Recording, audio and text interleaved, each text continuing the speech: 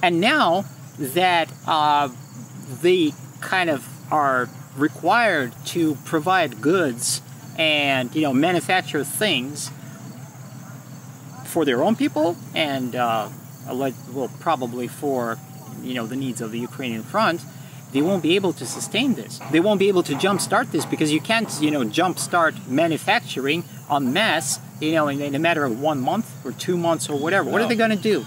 And plus, with no energy or not enough energy to run all of this, I don't know what are they going to do. They don't have the capacity to go for it. And therein lies the problem, because they will be pressed, and they will be pressed by their own people, because it is not a very quiet and peaceful situation in the European countries. People are revolting.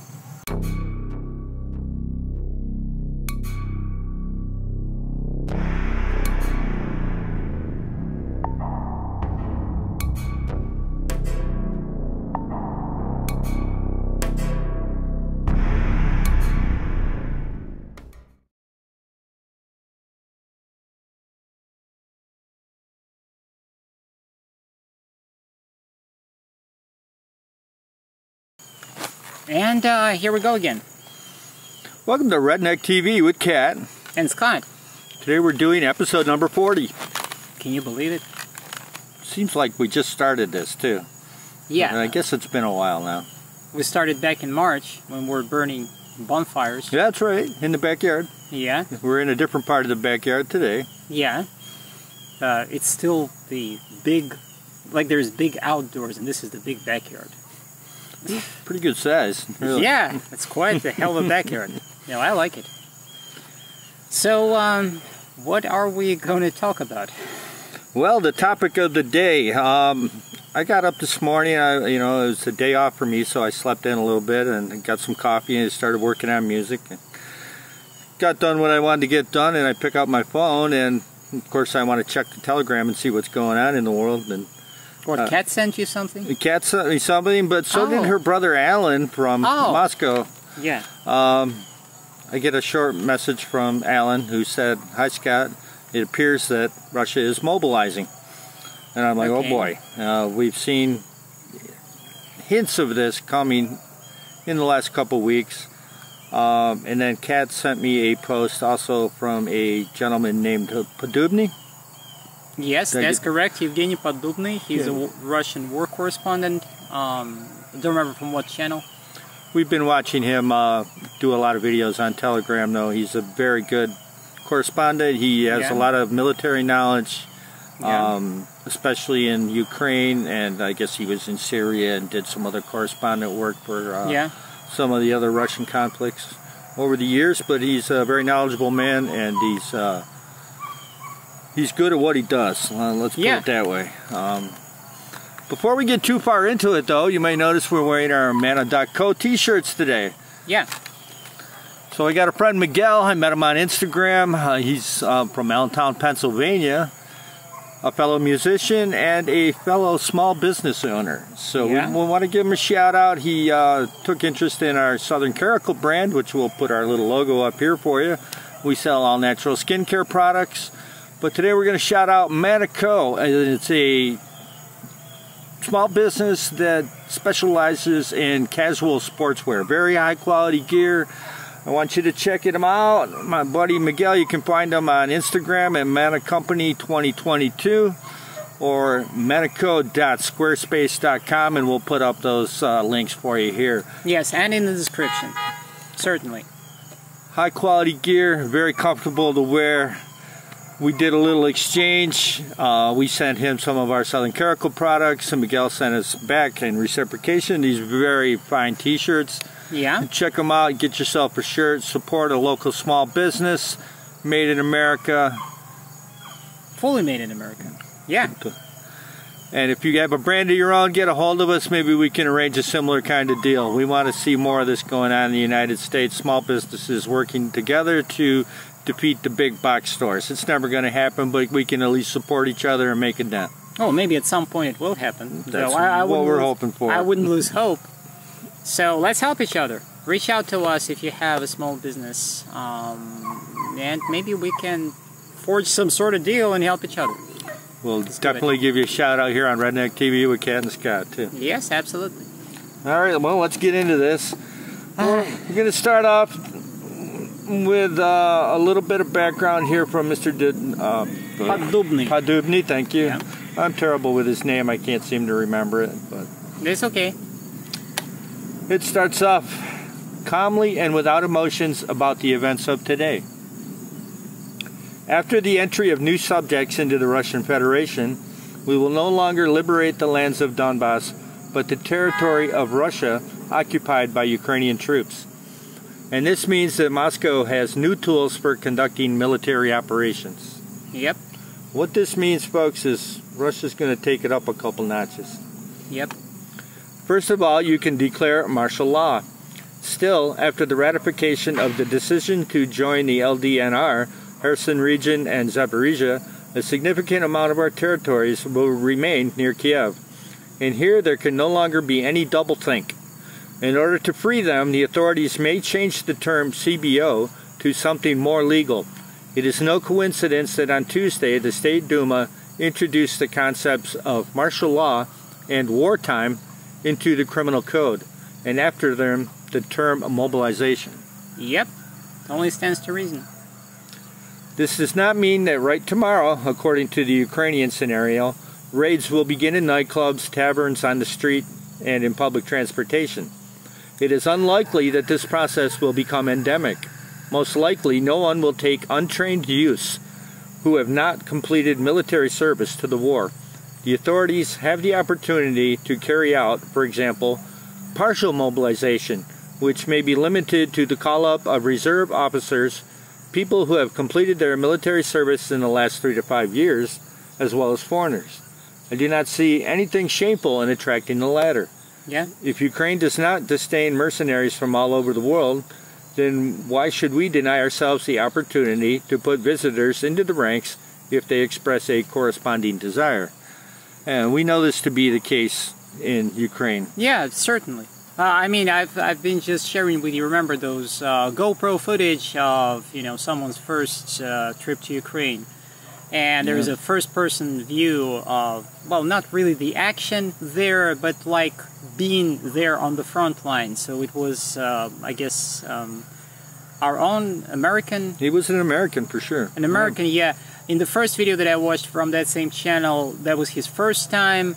First deployment, there was the French guy there, and another American guy who seemed to be very young, and without any military experience prior to that. So we know that that is going on. So I mean, objectively, regardless of whatever you think of Putin or Zelensky, it doesn't matter. Like, if one side is employing mercenaries, right?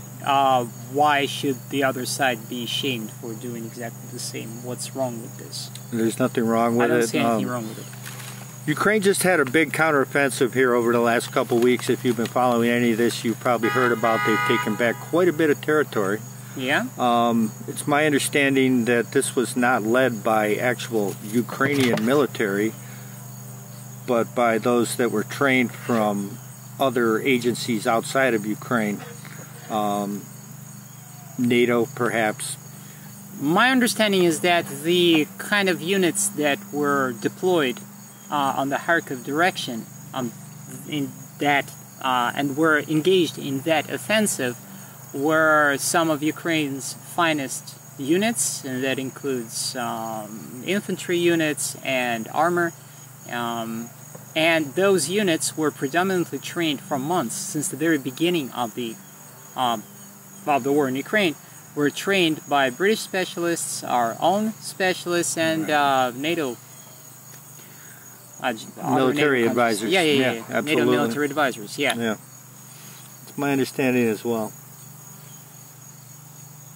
At the same time, responsibility for their actions during hostilities also increases.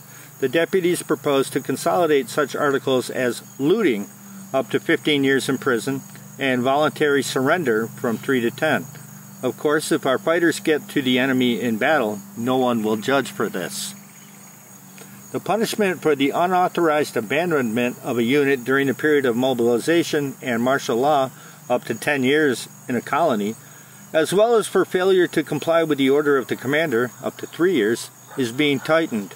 These measures are dictated by cases when military personnel who are counted on leave their positions. During the CBO, they even received the nickname 500. Not sure I know The it. 500s. Well, they have, look, do you remember I told you about Freight 200? Oh, Freight yes. 200 means, yes. means dead. Dead, deceased, killed in action. That's Freight 200. Freight 300 is wounded. Okay. The wounded. And Freight 500, I guess, is deserters. Deserters, yeah. All I don't right. know if there's probably a 400, and I don't know what that stands for. That's interesting. Thanks for that information. That's something most people wouldn't know. The realities of war can be difficult to get used to. I myself witnessed when the volunteers who arrived at the front after the very first breaks near the trenches were filmed and amicably left their positions. And legally, there is nothing to reproach those who do not want to fight. After all, the special military operation is not spelled out in the law. This means that refusers should not bear responsibility. In the event of a declaration of martial law, this loophole disappears. There is nowhere to retreat. The enemy is already on the territory of Russia. Yeah. The referendum is a legal formality. But this formality, on the one hand, is of strategic importance, untying hands in the use of forces and means.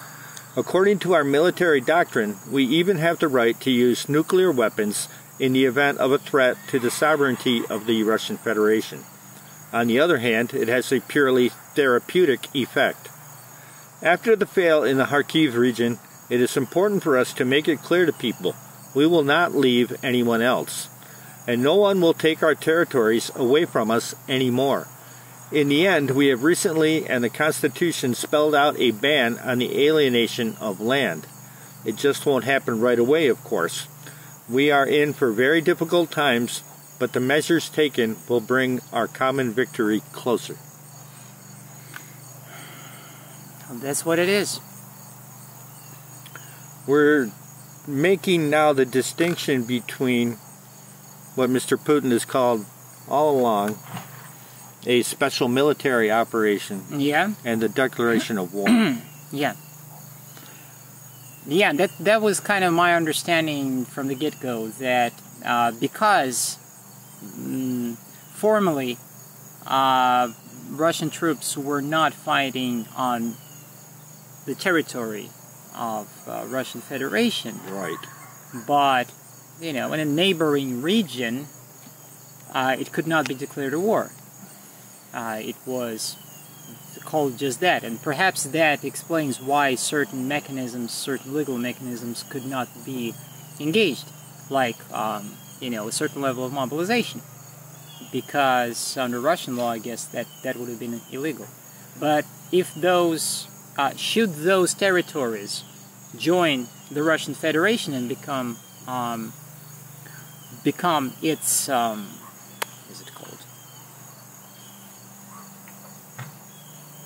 its subjects. In that event, all of this gets a different context, a different legal context. Right. So what is going on here? We have referendums now in Luhansk, Donetsk, Kherson, Yeah. Zaporizhzhia districts to join the Russian Federation. Yep. Now, if you're looking at CNN or some of the mainstream media here in the United States, you're going to see the word annexation. Yeah. And if you look up the word annexation, just do a simple search on Google. Annexation in international law is the forcible acquisition of one state territory by another state, usually following military occupation of the territory. Yeah. So of course remember, the important word here is forcible. Yeah. So of course the Western liberal legacy media is going to portray all of this as annexation. because the I've word seen it annexation. in every post that you look at this up on Google. Just Google it up. You want to. Putin was supposed to give a speech today, Mr. Putin, President Putin of Russia. It got postponed. I went looking to see if I could find the speech anywhere before we knew it had gotten postponed till tomorrow. But everywhere you looked, you see Russian annexation of Donbass and Ukraine territories. Yeah, well, and I think this just exemplifies the levels of propaganda in the West and the gross distortion of the realities on the ground. Because I don't think this whole matter of Russia-Ukraine is black and white. It is portrayed as black and white, but it is not. I think that of course, as I told you before, I think that of course Kremlin plays a hand in these territories. Of course they do provide certain aid, of course they are there, of course it is an area of their interest, but at the same time, I don't think that, I can't rule out that the majority of the people on these territories indeed might be very willing to join the Russian Federation for their own reasons. I mean, one factor does not exclude the other one. Right.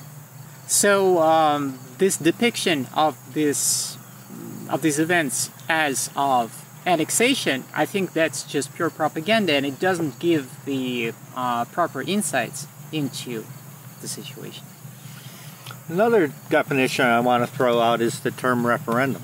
Okay. All right. Do you know what a referendum is? My understanding is that a referendum is basically some sort of question that is carried out on a national level via popular vote. Exactly. Yeah. Okay. Right.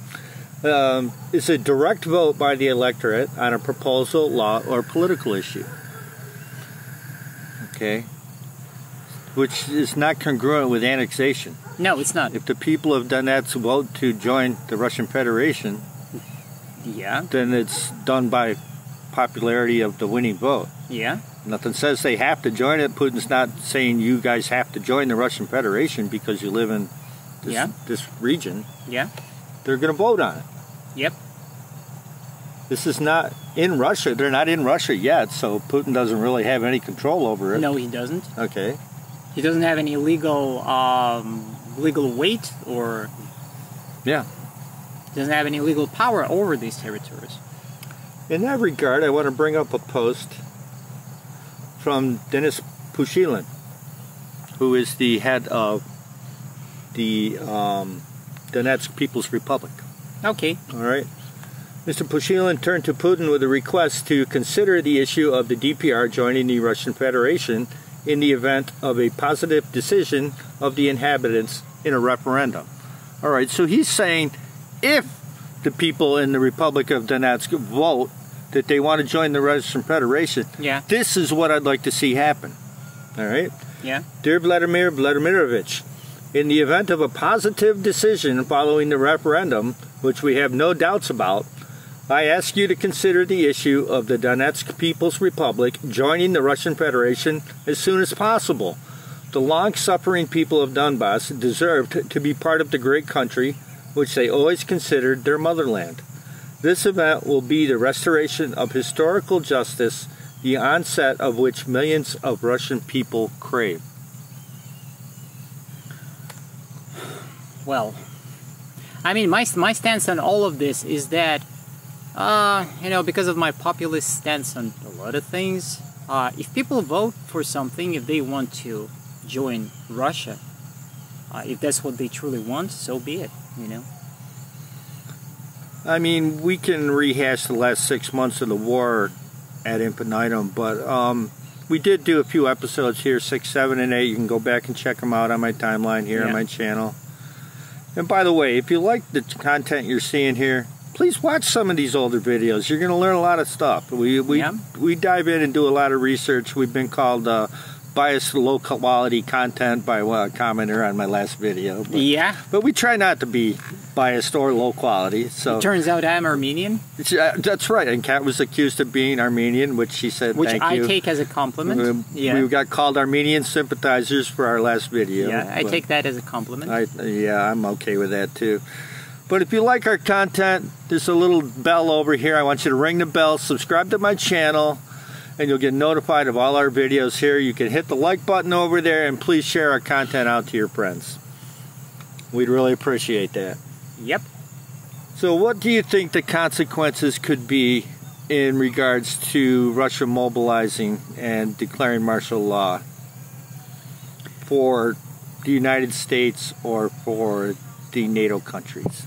Well, generally speaking, with the wealth of knowledge that we possess now, knowing about the depletion of resources in the NATO countries, right, including us, knowing that NATO countries are not able to supply that much munitions and armor and other equipment to the Ukrainian side, I think that is going to spell trouble for, generally speaking, Western countries. Countries who are right now pouring all of this aid into Ukraine, I don't think is going to pan out very well, because I suspect that Russia is going to just tighten its ranks, and they still did not mobilize. They're just going to do it, and I don't think that they would need to roll out a full mobilization. Like Podubny said there in that post, I think what it might boil down to is they will probably mobilize people, the reserves, right? The professional reserves, which means officers, right? And also perhaps people who did serve in the past 3 to 5 years. 3 to 5 years, it said, because they would be more accustomed to the modern warfare and modern tech and equipment. It wouldn't make any sense to mobilize people who served 10 years ago, because probably they're kind of way too rusty on that, and that would be just a waste of human resource. More than that, I also believe that Russia, all of these sanctions and all of these actions by NATO countries against Russia by means of Ukraine, using Zelensky's regime as their puppet and their front in this conflict, I think what it does is it pushes Russia further towards, closer to China and India, these two countries. So I would not be surprised if under the current circumstances, what might happen is that Russia might all of a sudden start getting some Chinese military aid in the form of maybe equipment. Russia is already getting support from Iran. It might especially in the form of drones. Yes. Unarmed, unmanned aerial vehicles. I won't be UAVs. surprised if Russia starts to get the needed support, as far as not financially, but probably in terms of equipment. I don't know about manpower, but equipment definitely, and probably some economic support from China. That might happen. And that also might happen because right now the situation between us and China is exacerbated by the actions of the White House resident, who it seems is pretty dumb when it comes to foreign policy. Well, so because of what he's doing and what he's saying, it leads to kind of a souring relationship with China, which is very inconvenient for the West. Apparently he has said that we would back, in a military conflict, we would back Taiwan, which of course upsets China. And he hasn't said this just once, but he said it apparently 4 times now, according to Tim Pool. Yeah, you know what, what I think is that, I personally, yes, okay, I stand with Taiwan. I don't stand with the Chinese Communist Party. I don't like communists. Right. But I do understand if I was a political leader, if I was the leader of a country, I would have to very carefully pick my words. Yeah. Because certain escalations and certain directions of foreign policy would be just a little bit too much. Like, we're already involved with Ukraine. Right. We're involved in Central Asia, in the Middle East. Yeah. We're involved all over the place. Meanwhile, this administration is emptying our oil reserves, so we're looking down a barrel of a gun, looking into a energy crisis, potentially. Lowest it's been in, what, 40 years, Yes. I believe? We're facing economic problems, inflation, supply chain disruptions, right? And not just us, by and large, Western countries who are engaging in all of this. The right? NATO countries are having very difficult financial times, and it's going to get worse moving into the winter season. Yeah. They're very dependent on Russia for energy. Yes. And if there's a martial law enacted and mobilization in Russia, that's going to shut off the valves in going into Europe and the NATO countries. Yes. All right, you already have poor economies. You have countries like Serbia, for example, sending over Soviet-era T-72 tanks into Ukraine, thinking that Poland is going to jump in and give them some new tanks. And Poland is not going to do that. Poland's not going to do that. They can't. No, they can't. Their economy's hurt too. Well, because Poland is propped up. Let's face it. Poland is kind of a favorite currently in the post-Soviet era. Is kind of a favorite country for Western powers. They pamper Poland a lot. They poured in a lot of money and a lot of military equipment specifically into Poland, which leads me to believe that once Ukraine crumbles, once Ukraine is drained, which is inevitable because it's unsustainable, Poland might step in. Did you hear about Poland already making demands of Germany to pay reparations for World War II? Yeah, yes. I heard about that a couple days ago. I will not be surprised if, with all the weapons and all the money that has been poured into Poland specifically, of all countries in Europe, Poland, not Germany, Poland. If Poland at some point, once Ukraine is weakened, if Poland steps in and says, you know what, Ukraine, those northwestern territories, Galicia and what was the other one? I don't remember. Kind of historically they rather belong to us. And by the way, we were supplying you tanks. Do you remember? And this and that and mortars, etc., etc. So how about you? Kind of maybe let's figure this matter out, or else. Zelensky is already, my understanding is that he already was negotiating with NATO leaders about, in exchange for more military aid and more money, providing Ukrainian territories for NATO military bases. Right. So Zelensky is already selling out his country, his territories, and his resources. I don't know, God only knows what else is he negotiating, right? Right. So that is already happening. So I will not be surprised if Poland at some point steps in and says, hey, that's historically ours. We're going to take that, and that is going to be your thank you to us for our military aid right now.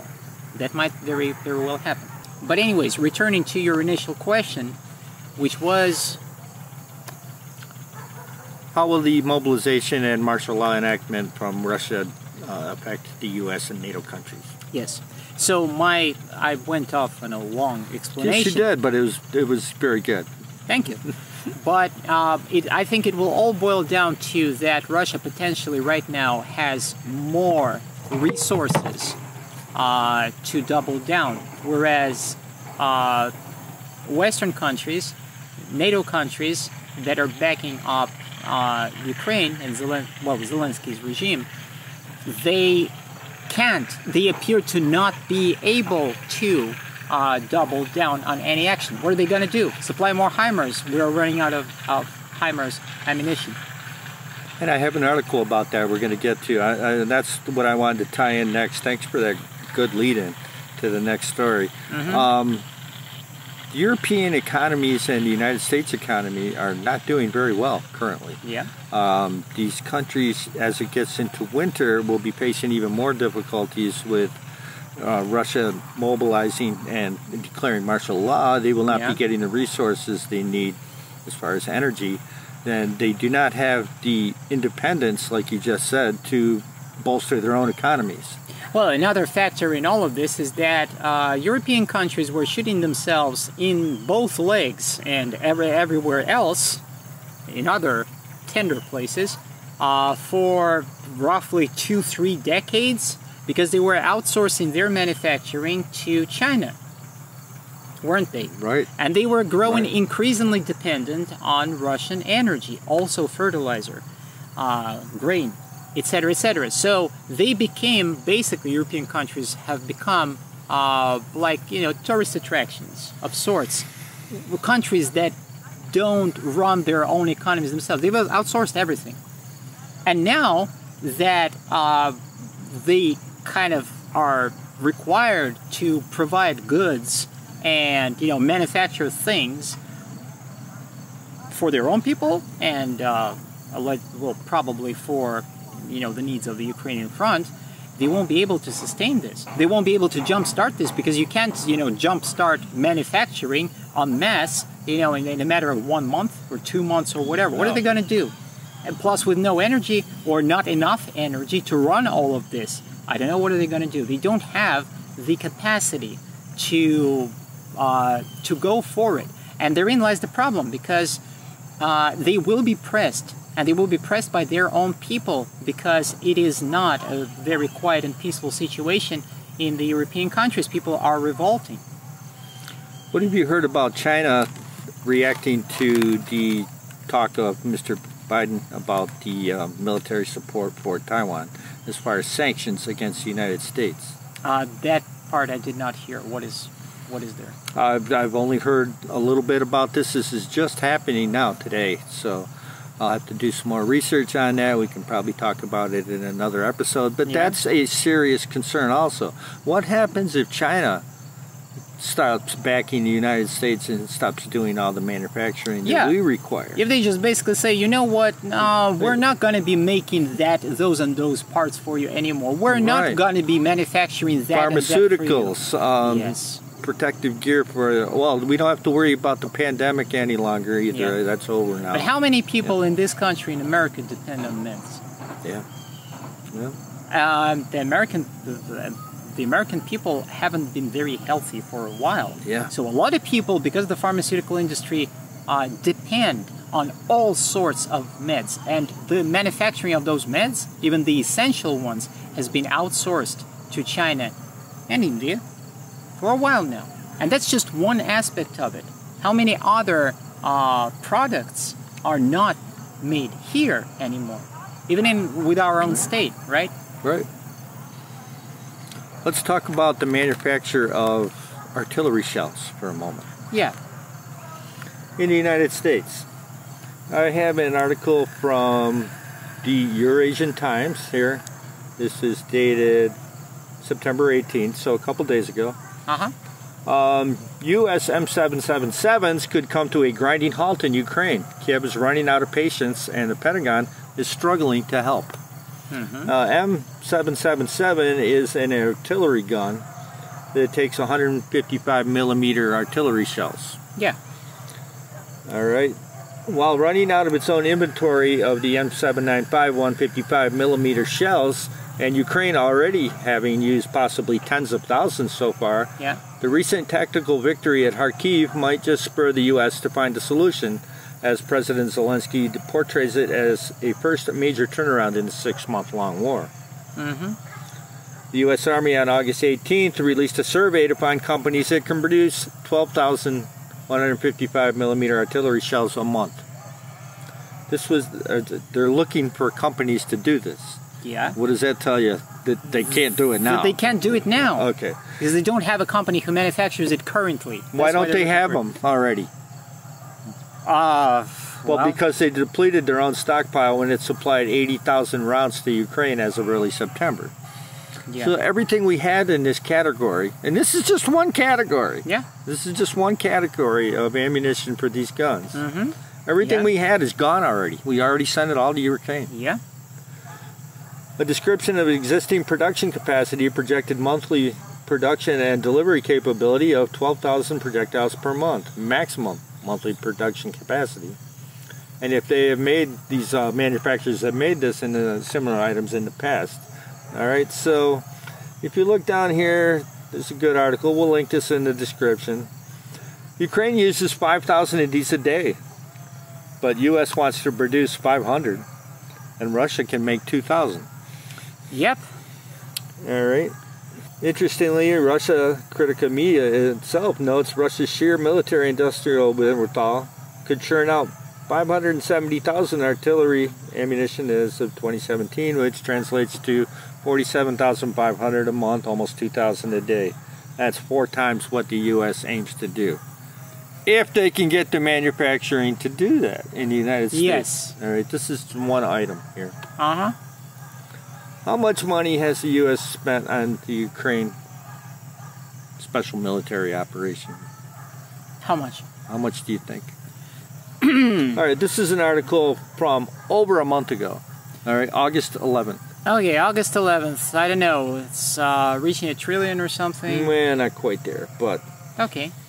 when you add it all up, maybe. The U.S. has sent more than $54 billion to Ukraine since the war against Russia started. This is as of over a month ago. Uh-huh. The aid package can be broken down into multiple types of aid. $12.5 billion for weapons and supplies, $9.4 for economic support, U.S. military deployments and intelligence, $9 billion, food assistance, healthcare and other aid, $7 billion, military and security assistance, $6 billion, and the list goes on and on. How long do we think this is sustainable, that we provide this kind of resources to Ukraine? It's not. As our economy flounders, as our energies are cut off, as we no longer are energy independent, Well, as the European Union Yeah. and NATO countries collapse due to their loss of economic wherewithal. It's not going to last long, really. I mean, also thanks to the current administration, you know, the resident of the White House, we are not energy independent anymore. We don't even we don't export energy, all right? So and we depend on Chinese manufacturing here and there in key positions, which is not helpful at all. And now here's also the way I think about it. Well, our strategic reserves of oil, which means our energy, and also our probably, I don't know if there is that same term applies to our munitions, etc., etc. Our strategic reserves of munitions, etc., are being depleted. Absolutely. What if someone just thinks, you know what, probably it's a very good time to try to harass our border, you know, somewhere. What are we going to shell them with? Right? Look at what's going on in our... Oh, since you're Armenian, you already know what's going on in Armenia right now. Of course I do. I mean, people, all right? Azerbaijan has seen that Russia's preoccupied with Ukraine, Yeah. so there's started some action up an old rivalry with their neighbor Armenia. Yeah. In the Central Asian countries of Kyrgyzstan, Kyrgyzstan and Uzbekistan. Oh no, what was it? I'm sorry. Tajikistan and Kyrgyzstan are currently, at odds also with some military action about, I don't even know what it's about. But they didn't even define the border since the end of the USSR. There is no border there. There's hundreds of miles of unmarked territory. Yeah, and they still didn't resolve those disputes. So that's an area of ongoing conflict. It just flared up once again. What's interesting to me is that to the backdrop of everything that's happening right now, to the backdrop of our oil reserves being depleted, to the backdrop of us sending all of these shells, how many millimeters? Don't remember. 155 millimeters. 155 millimeter shells to Ukraine, and all of a sudden we're running out of this, and there's nobody to manufacture this. Does anybody remember the what I think is a deliberately butchered withdrawal out of Afghanistan? Absolutely. So all of that, what was that, 80 billion worth of equipment? Oh, yeah. All of that landed in the hands of Taliban. Right. What's interesting, if anybody looks at the map of that region, is that northern Afghanistan is bordered by Tajikistan. Right. So currently the action that's going on between Tajikistan and Kyrgyzstan kind of begs the question. I just wonder, just an honest inquiry into the matter, did any of that Taliban stockpile of weapons show up anywhere on the Tajik-Kyrgyz border? Just wondering. If you want to learn something really interesting, look up this region as far as drug trade and the trade routes. Oh, yeah. And you might be able to understand the conflict there and what this the import of these weapons and military equipment being left to the Taliban has to do with any of that. Yeah. It's an interesting correlation. Yep, it's an interesting correlation. But to my point is that it's kind of absolutely ridiculous, bizarre, and dumb, I think, that we are, you know, looking for manufacturers for these artillery shells. At the same time, the same administration had absolutely no problem leaving behind stockpiles of military equipment. And at the same time, allegedly, we're trying to quench conflicts in, you know, Middle Asia, in the Caucasus region, and allegedly trying to win a war in Ukraine, helping the Zelensky regime. We can't even win the war on our own southern border. Yeah. I mean, nobody seems to care about that. Yeah, let's put it this way. I don't see a path to victory here at all. Yeah. Because to me right now it's clear as day is that the Western countries, the NATO bloc, has depleted its resources and it is in a very weak position to support Ukraine.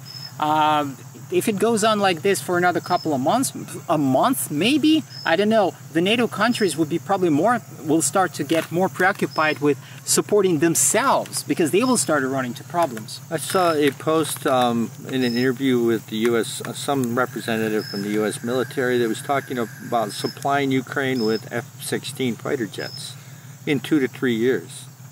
In 2 to 3 years. Who's going to make them? Are we going to ship them our existing pile of jets? Well, maybe. I don't know. Maybe. Are we going to have anything for ourselves? Maybe they already have a fleet in Poland that they can fly over there. I don't know. I don't know. I mean, send them right next to the Soviet-era T-72 tanks. Yeah, I start to think that probably the people who are making these decisions here in our country, and generally speaking, the staff of NATO, I think these people are mostly preoccupied with personal power grabs of land, of resources, and right now, probably... And benefiting the military-industrial complex by, yes. Excuse me. Yeah. Complex. Yes. By selling off all the old weapons to allow for new weapons to get manufactured. Yes. So if only we had the manufacturing capability. Excuse me for interrupting. If we only had the manufacturing capability to make new weapons. Mm-hmm. Yeah, I think that these people, they need Zelensky to do his job. The job of Zelensky is to grab as much land as possible. And they want to have those resources, and that includes people and natural resources, and they need that territory. And they are willing to go for whatever expenses it takes, you know, at the expense of the people of the West, meaning both, you know, the American people and Europeans. Because nobody seems to care really about, like in Switzerland, right? You remember? Now it's punishable. It's a crime to use energy raise your thermostat above a certain temperature. Yes, you could be put in jail. Yes, yeah. Obviously, the powers that be in the West don't care for their own people, right. And I think it's only a matter of time before it leads to a really explosive situation. It's already very unstable in Europe, and I'm wondering how far they're going to push the envelope with these policies and with this stance. I think that maybe the initial thing that they counted on, they thought that Russia would crumble. But what happened, catastrophically for the Western elites, is that Russia got thrown into a closer hug, you know, geopolitical embrace with China and India. Right. And these sanctions are backfiring at the NATO countries. They thought these sanctions would impose some kind of economic hardship on Russia. Yeah. And it seems like just the exact opposite has happened. Yep. Russia's economy is not doing that bad comparatively. I mean, Putin can sell his oil to whoever he wants. He doesn't have to sell it to NATO. He doesn't. He doesn't have to sell it to England. He doesn't have to sell it to Germany. Yeah. He can sell it to India. He can sell it to Pakistan. He can sell it to China. And Russia right now, Russian military-industrial complex, right? Think about all the jobs that this increased demand for munitions creates, right?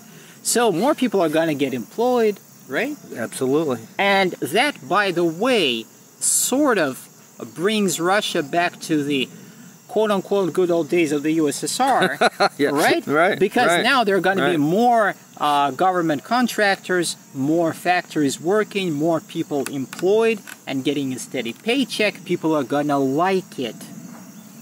Russia recently just got out of the USSR era. I mean, by historical measures, that's recently, right? So this is going to hit 30 years ago. Yeah. That's going to hit the spot with a lot of Russians, right?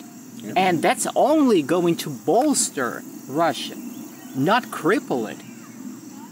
I agree with that. Plus, on top of that, the added geopolitical benefit that Russia has, you know, proximity with China, and the already existing trade relations and routes that run through Central Asia, plus India on top of that, all of that geopolitical nut, that's going to bolster that bloc. And if we look broader at this situation, it bolsters the BRIC countries, ultimately. And imports a lot of trouble for the West. Yes. The most ridiculous part in all of this is that this is self-inflicted. Oh, yeah. That the Western liberal world order, you know, in the Western Hemisphere, is doing it to itself. And all this could have been avoided through diplomacy, through soft power, through other means. But somehow it didn't pan out for whatever reason. I don't know for what reason. But here we are.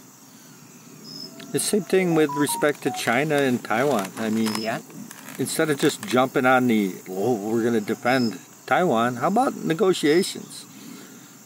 Have we tried negotiating with China and both saying, hey, Taiwan, hey, China, let's sit down and have a talk. Let's have a beer and watch the game and talk about this or something, anything. And this is regardless of, you know, any kind of moral aspect of the question. It doesn't matter. Are you on the side of Taiwan? Are you on the side of? Are you a communist? Are you conservative? Are you a liberal? Are you? It doesn't matter. Right. Just from a purely practical standpoint, if you are on that level, when you are determining foreign policy with other countries, diplomacy is an art for a reason, right? You cannot just go and say things just like you would say that on TikTok, for example. You can't, because that has consequences, and those consequences are vast.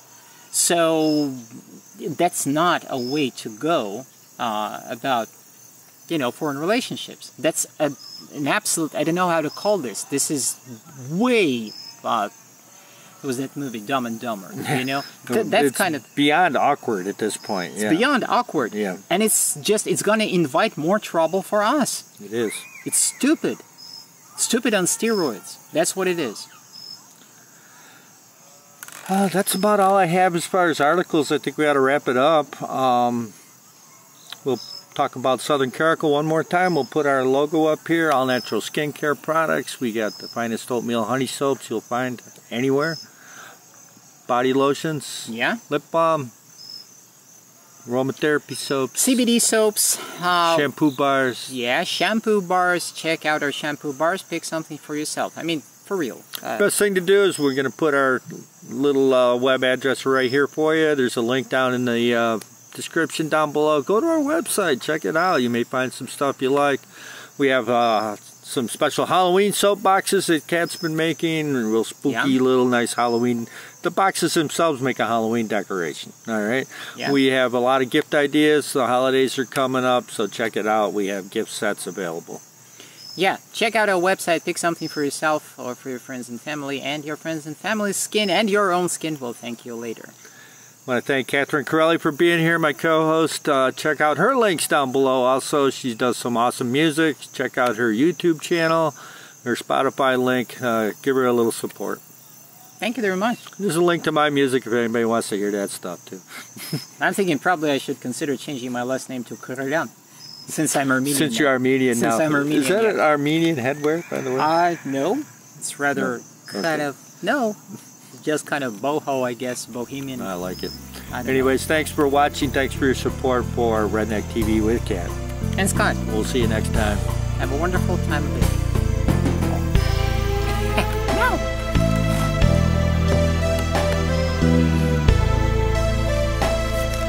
Good.